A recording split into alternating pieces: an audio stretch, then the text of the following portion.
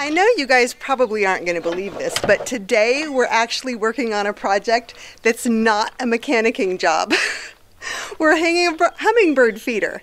I know we live in the desert and you think that like living things don't survive here, but they do. There's so many hummingbirds here.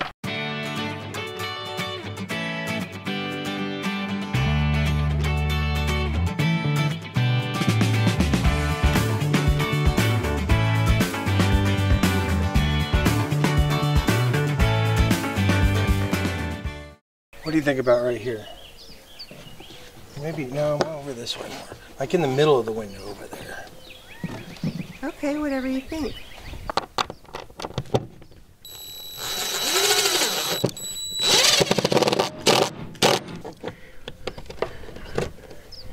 There we go. Cool. Think one's going to be enough? I think two, just to keep it from like, oh, that's right. lateral. To keep it straight, yeah. Okay. So with the weight on it, it shouldn't move too much. So it'll be yeah, no, I think it'll be fine. Yeah. Okay, next is... Gotta drill a hole in the PVC. Luckily, I have this workbench up here. Handy. It really is.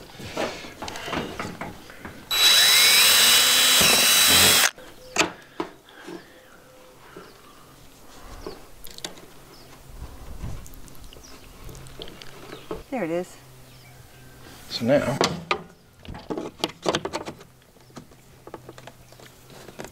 That's nice and sturdy, and there we go. We have to make a longer cord for the hummingbird feeder to hang from. So in the store, we noticed how this wire hanger has these fancy little crimp things, and we found them. Ace Hardware had them. So we could buy more of this wire and those crimp things to make a new one. Yes, so first off, we gotta... Cut it. Cut it.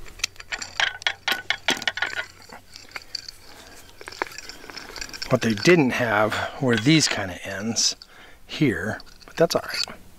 We're doing our own.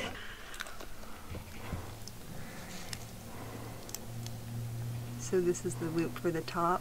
Yeah. Whoa. Oh, you mean this for is the going inside, yeah. So then you just hit it with a hammer. Oh, just that's hammer down? Hammer time.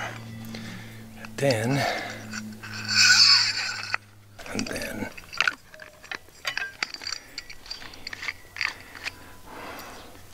excellent. All right. Now to figure out how long. I knew we saw a ladder around here somewhere. It's so handy being parked at the ex-in-laws.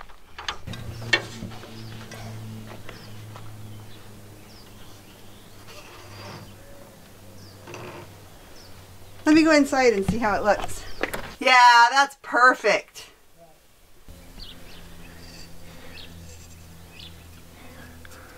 This is the bend point right here.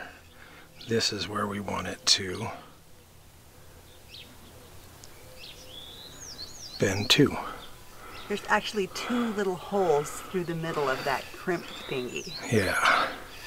So it's the exact right size for that metal wire. Like, who knew they made and sold these exact things? All right, you ready?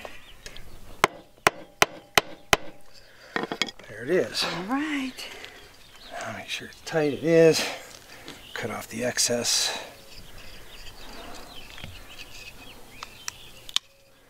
And there we go.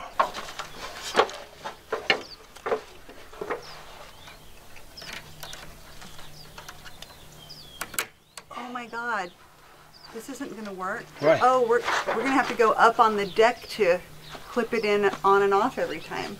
Yeah, probably like install it that way. We should have made the carabiner on that end.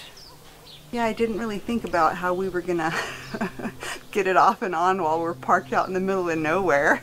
It's one thing when you're at the in-laws and there's a ladder.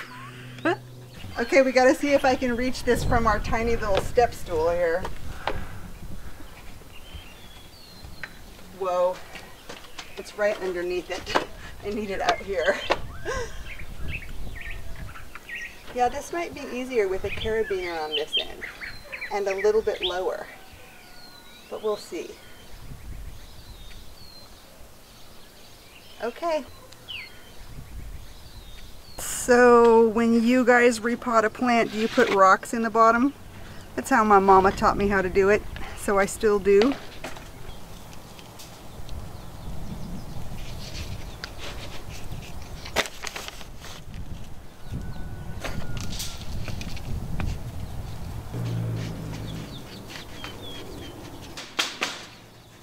Good. So cute, huh? It's such a cute plant. There, now Peppermint Patty can take her place on the dash with Gladys and Seneca. What a happy family of plants they are. I love my little dashboard plant family. Still waiting on our first customer. Meanwhile, we gotta call Chris real fast. Okay. Can you guys believe there is enough room in our kitchen for 2 people and an ironing board? This is our setup for ironing the curtains to sew them.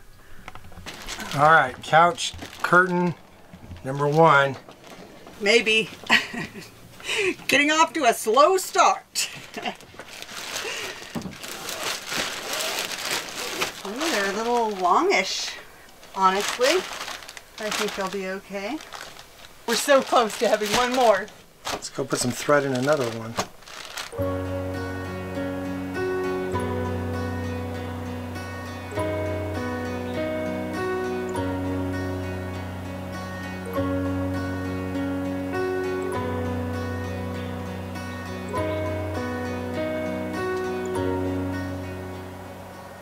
This is finished curtain number 4, number 2 of the couch curtains. Excuse me. COVID. Yeah, Just kidding, I don't have COVID, all right? Hey, how's it look? Amazing. Can't believe you have curtains going in, man. It's about time, huh? We've only been living here 7 months. Oh. I'm reasonably happy with that. I think it'll do. I do too. I think it's awesome. I think it'll definitely keep the sun out. And I'm hoping it will keep some degree of cold out. Yeah.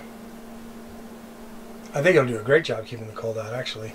You do? But we won't know until we get them on all the windows. It's going to be many, many moons until we can test that. Thank God. Right? Whew. Hi guys, and welcome back to Mike Iver's Bus Mechanicking video series. So, today we're going to focus on air brakes. Shocking, I know, because that's all we've been focused on mechanically. But it's super important because the more I learn about it, the scareder it has made me that we have driven this bus as much as we have. And so today we're going to be focused on the brake chamber. I called it the pod in the last video, but it's actually called the brake chamber. A lot of people, you know, in slang refer to them as the pods, or the cans is another word for it. In this case, one of our brake chambers is bad. So let's go underneath. Let me show you what I'm talking about. So today we're working on this. This is the brake chamber, or the brake pod. And on ours, well, let me just explain what it does.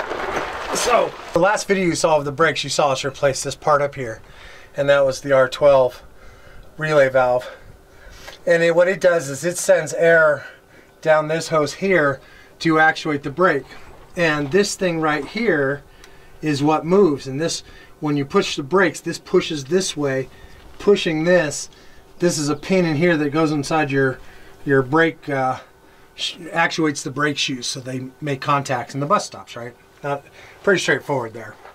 However, when you push the brakes, what's supposed to happen is this should go out, and that's it, okay? What's happening on ours is when we push the brake out, air comes blowing out of these holes here. There's 4 holes all the way around this piece right here. That should never happen. So what that means is a piece in here is broken, and there's something in here called a diaphragm. Now I can't wait to get this apart and show you guys the inside, because this all looks really complicated, but when you see how this works, you'll be like, okay, so you blow up a balloon, it pushes on something and stops your bus. Got it. That's what it does. So let me get the tools to do this, but we got to take some precautions first, and I'll tell you why in a sec. First thing we need to do is protect ourselves from this. So on older brakes, You see these two bands right here? These are like clamshells and the centerpiece right here. On this side of the brake, the side that doesn't have the rod coming out, is a spring in there compressed to 2,000 pounds. And so if we mess up on this, like we could be killed by it. It's that bad. There's stories. So what we need to do is protect ourselves. This bolt right here hooks onto a plate in front of the spring and pulls it out and holds it there. But what else that does is it takes the brakes off on this wheel. So before we do anything, we're going to double check all our chocks and make sure this bus can't move so we don't die under here. Because then you'll never see this video. How depressing would that be? There we go. That way we don't die. This little rubber cap here. Oh man. That's what exposes where the caging bolt goes. And I'm trying to see if I can... Yeah, I don't think we'll be able to see that with a camera. The front of it looks like this. It's like a key. Goes in, you turn it into place, and then you tighten this nut right here and it pulls the spring back. So I can barely see it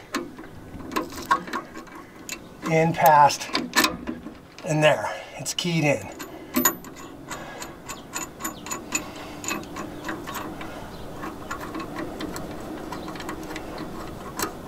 All right. So now I take something that looks like a 5/8 or 9/16. I'm going to start with a 9/16. Way bigger. It's bigger than 5/8 too. It is. It's a monster. 11/16. Oh, bigger than that? You know what this means, don't you? 3/4. It's not in this toolkit? It's the one right there. In the bag? Yep. There it is. I would suck at the metric. Oh no, we're good. Okay, so I'm turning this. It's definitely coming out. It's actually a struggle. The mechanical advantage I have over that spring is enormous. And yet this is still kind of a struggle to turn. So that'll give you an idea of how powerful that spring is.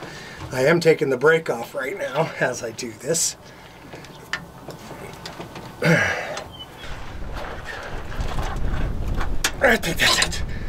Okay, so back to what we're doing here. Never ever ever take this off. You can take this one off, not this one. If you do that, it absolutely could kill you. Okay, so just keep that in mind. Stay alive. Stay alive. On the back of this, it says type 30. On the back of this, on the top part of the writing, it also says type 30. This is the balloon I was talking about. When you're about to take this piece off here, in order to get it back on easier, if you can move this out, this piece here, if we can move it out a little bit, it'll make putting this back together easier.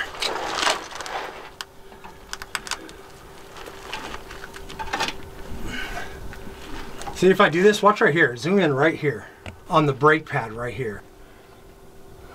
Okay. Do you see them? Yep. Now I'm going to actuate this, watch.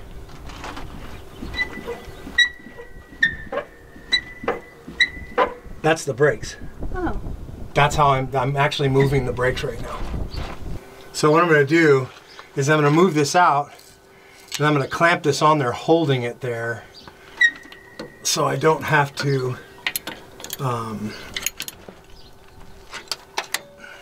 fuss with this later. Just for the sake of the argument here, all of the air is out of this thing. So there's no air in our bus. The reason we're doing this, it's easy to replace these cans, but it's even easier to replace the diaphragm, which I'll show you in a sec. There we go. Okay, tap this off real quick.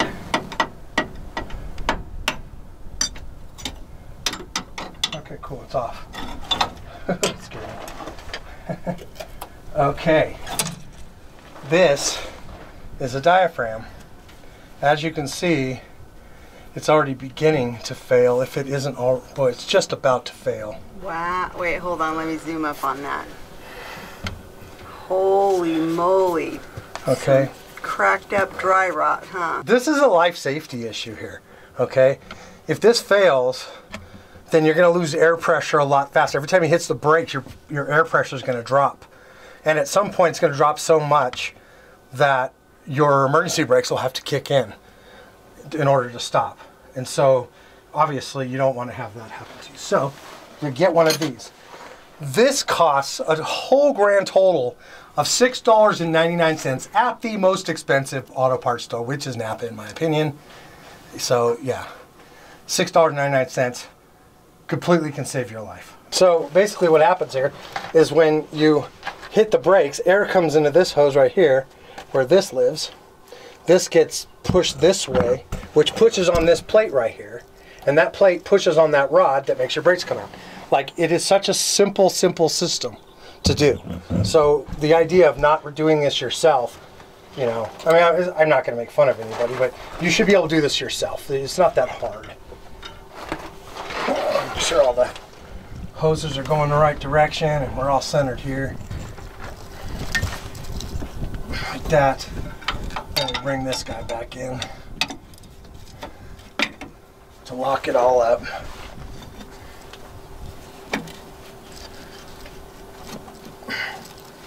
Ta-da! How easy is that?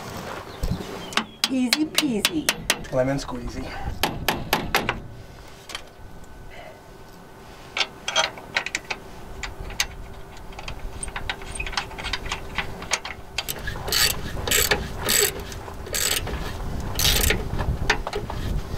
There we go. How hard was that? Oh my gosh, you're already done. Yep, we just gotta take off this caging bolt now.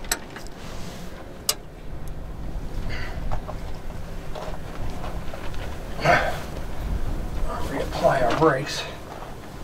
The Type 30 means it's 30 square inches.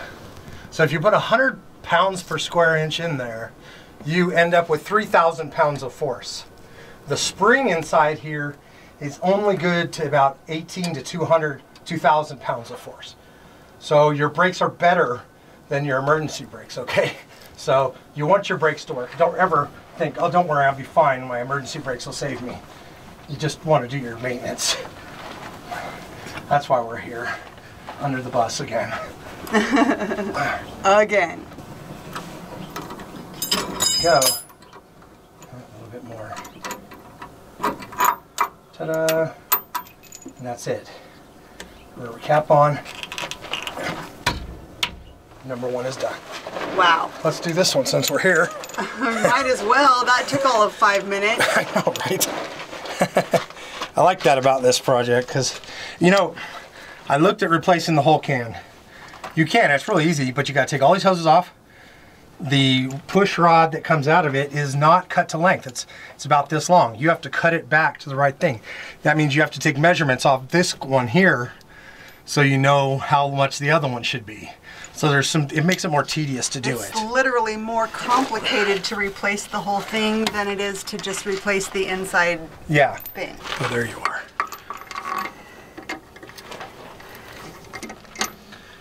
There we go. Wish I had a really deep throated socket right now. And it goes in, turns, and then can pull back. So, and it locks it there, so you can't accidentally turn it out of position and have it come flying out of here. You can hear the brakes coming off now. This is the hardest part of the whole job, just getting this thing on. It really is. After this, it's all downhill. Yeah. So we're not taking this one off. We're taking this one off. So we don't get killed. Good call. Okay. Whoa. Here's our bad one. And indeed, you can see light through it. Oh my gosh, you're kidding. Right here. Oh yeah. So that's where air is actually blowing through and, you know, causing this thing to be junk and a safety hazard. So if you'll do me the honors, on the front, or on the dinette, is the other diaphragm. Oh, there it is. Here's the inside right here. This plate right here is what the spring is pushing against. So when your air brakes come on, this plate right here comes out and it presses on the rubber, which is then pressing on this, and then this is actuating your brakes right there, which I forgot to take that thing off and put it on this, but I think I can still do it. I didn't put this on, so now this is sticking out, but as you can see, it's manually activating our brake things. I'm going to rotate back this plunger right there, like that, and I'm going to, oh man, like that, and that just holds this thing in a little bit. Now where's our new gas, or thanks Holmes. If you notice the perfect fit that this is right here. Indeed. Indubitably. So once we get that stuff all lined up again, all the surfaces align like the stars,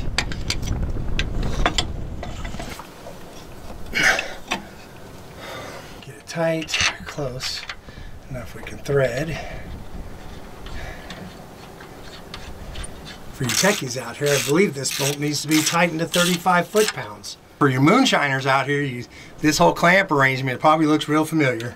And how do you know about this, huh, moonshiner? I watch moonshiners on Discovery Channel. So. I'm sure that's what it was. Obviously. Oh, God. Really something. We have good brakes back here, by the way. Good. We have like really good brakes. That's a job we won't have to do for a while then. Hallelujah. And now the brakes are on again. Ta-da. Put this cap on. And I'm spent. I can't believe how fast you got that done. That's it. Okay, just a little rant here because I feel stupid for driving the bus with the brake problems that we had. For 7 months. For 7 months. We never had a problem stopping, okay? But after digging in and really starting to understand the bus, like I feel guilty for driving the bus the way I did because we put everybody around us in danger. And, you know, I used to laugh and say, ha ha ha, you know, we are exempt from a CDL and blah, blah, blah. I recant that, honestly. I would say that people that drive an Airbus system, maybe they should get a CDL. And the only reason I say that is because the importance of understanding the mechanics of your bus. Because I didn't know this was broken until I knew what broken was. I would have known that had my CDL. CDL spends a huge portion of that class is spent on air brakes. Oh. And so you really know how to do a brake check, how to know your brakes are within tolerance, how to adjust your slack adjusters, how to know what your pressure should be, how to change the different filters, all the things. There's so many things involved in this, and not knowing that, now I look back on it and it kind of scares me a little bit. I have tons more confidence now because I spent so much time learning the different components of the bus and the things I need to do. A lot of your comments have really helped also. I'm not gonna lie. Like some people have put some really solid comments out there to help us move forward in the maintenance on this bus and to get this thing up to a point that it could pass a ADOT test front to rear. And that's what I'm going for, even though I'm exempt from having it. I would want this thing to pass that. So that's where we're at on this. A couple more things to do. Let's get to it.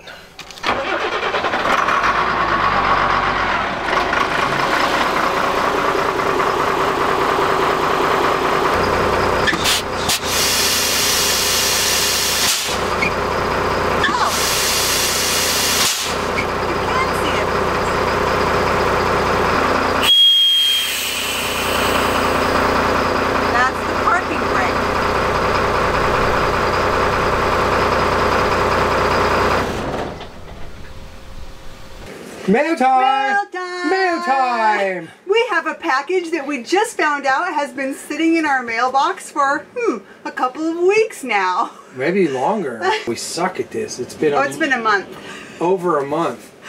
Okay. We're horrible people. Yeah, the problem is we have two mailboxes, one in our old hometown and one in the town where Mike works. So sometimes there's a little discrepancy between picking up the mail in two places. But this is from a family that I think we know who this is in Washington. I think so. It is John and Christy Campbell. Yay, hi John and Hi, Christy. you guys. I chose this card because the poppies grow wild and free, and therefore it reminded me of you. The coffee, Wild and There's free. Coffee is my favorite local blend, and I knew you would appreciate it. We gotta open this first. We better, yeah, they're giving it all the good stuff right? away. Come on. Okay, what do we got? Ooh, what is this? Idaho Spud. Is this like a potato candy bar? What? Oh, I don't have my glasses. I love it when people say coffee. It's the next best thing to whiskey. Oh yeah, I'm down with the coffee too. I can smell it from here. It's so good. Carmelas. Carmelas and Idaho Spud. These might be good together. Oh, look. Oh my gosh. What a great idea. And look. Cat That's hats. a cool hat. Because we have a Caterpillar engine in our bus. How awesome Right? is that? Heck and you know yeah. what, you guys? I literally do not even own a hat. She doesn't. And I She live wears in mine. Arizona. I know, it's embarrassing. That's a cool hat for This you. is actually going to come in Super handy. cool. Thank you. But wait, there's more. But wait.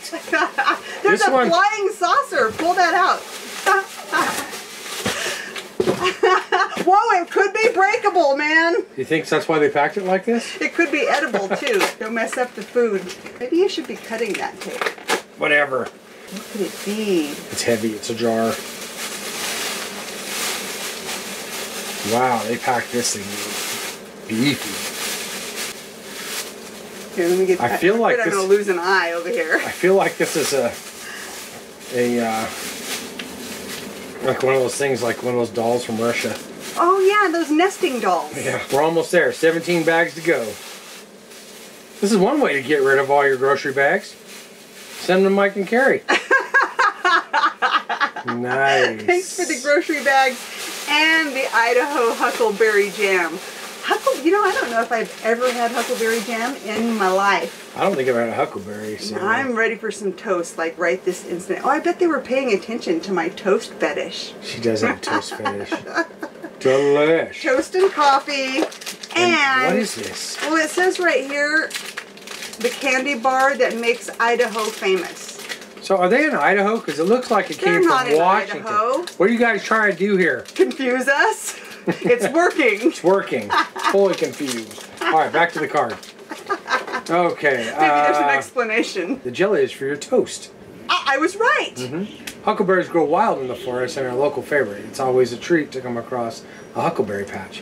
While roaming the woods, just watch out for bears because they really like them too. The candy bar that made Idaho Oh, candy famous. bar. It is candy bar. They made Idaho famous, LOL. Marshmallow and chocolate, so I knew this would be right up Claire's yeah! alley. And the best part of the box is cat hats, as you may or may not know. John now works for Western States Caterpillar. Oh, Two cool. thumbs up for John. Anyway, we love you. Thanks for taking us along on your adventures. Love, John and Christy Campbell. Oh, wow. P.S. I saw the Northern Lights on Memorial Day weekend 2 years ago. Oh, so jelly. So jelly. Oh, that looks really good. Right? Really good on you. Yours looks pretty good on you too, Mahomes. Dang. Awesome. Thank you, guys. You guys are, I'm eating You Idaho rock. Spud Bar right now. Now, So hold on. much for the diet. That's right, diet my butt. Oh, it looks so delicious. Shouldn't be jealous.